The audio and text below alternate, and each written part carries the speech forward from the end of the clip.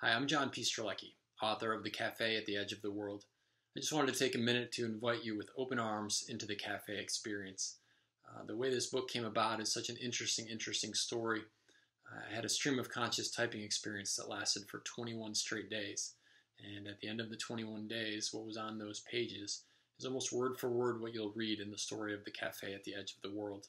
It's been an amazing journey. The book is translated into 32 different languages.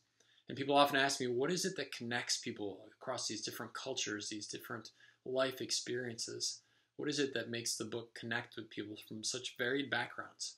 And I think the answer is that across the world, people are asking themselves these big questions. Why am I here?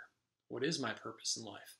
And we think we're the only one asking these questions. And I guess maybe the book reminds each of us that we're not alone, that there are other people asking these questions and that there are answers out there. So I welcome you with very open arms to the cafe and have an amazing experience there. Thank you so much.